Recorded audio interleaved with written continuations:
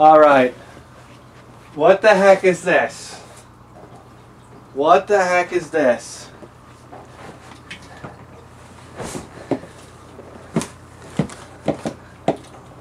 You know, I come home from work today, and as soon as I open up the door, this is what greets me at the door.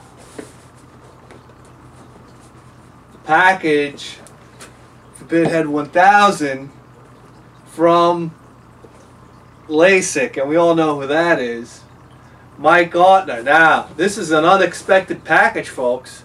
This is a surprise package. And now, this is a heavy box, man. This is trouble. This is trouble right here. You know, I got an Xbox cord I was supposed to send Mike. Like, listen, if you expect something from Bithead 1000, if you ask me, like, if I have something, I'm going to get it to you, but it takes me forever. It takes me forever. And I really don't have any excuses other than I'm a lazy bastard. So I got an Xbox cord I've been meaning to send Mike, and guess what? It's got to go out today now. But here we go. We got an unexpected package from Mike Gartner here. So let's crack it open.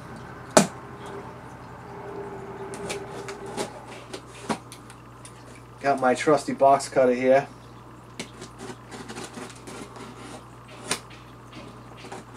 You know, I saw this box. You know, I didn't even have a chance to get my head together. I just I walked through the door. I said, we got to set up the cameras and let it roll here. Okay. Got a note here. Look at this. Mike Gartner is professional. That's a professional. Bithead 1000, a.k.a. Michael Phelps of G-Sailing.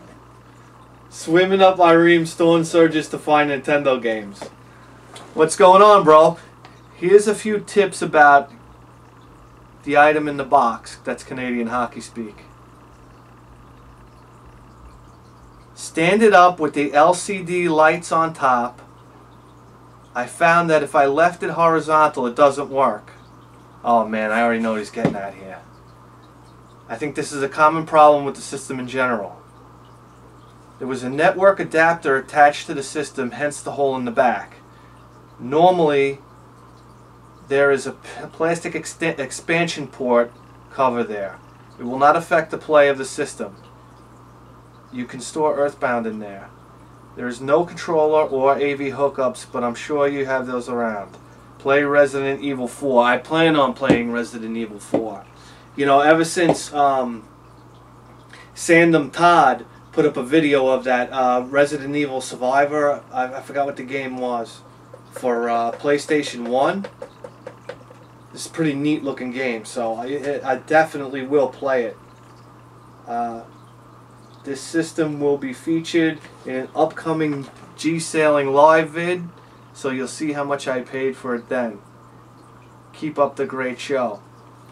Gartner, I killed LASIK. This is a class act, ladies and gentlemen. No two ways about it. We got a class act here. Look at this. See, I wish I would have known this is what was coming, because I'd stack up my PlayStation 2 games so you can get an idea of how many we have. Because we got a ton of PlayStation 2 games. This is awesome. This is really awesome right here. We probably have more PlayStation 2 games than we have games for any other console. So to finally have a PlayStation 2, a system which I have little to no knowledge about, is just, this is stupendous. This is really awesome.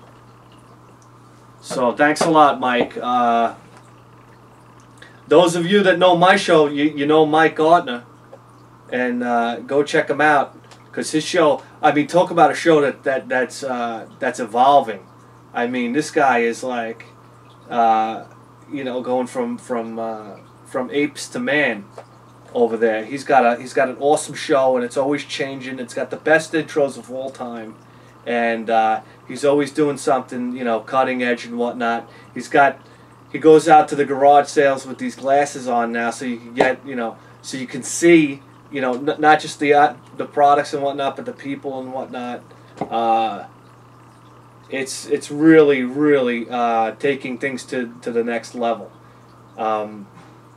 It gives you an intimate idea of what it's like to get out to these garage sales, especially out here on Long Island, which is always pretty neat. So Mike Gartner, man, an unexpected package from Mike Gartner. Oh man, this is great. This is really great. Your Xbox cord is going out today, so I'm gonna send it out priority. So, Bithead 1000 here, saying thanks again to Mike Gartner, man. Awesome.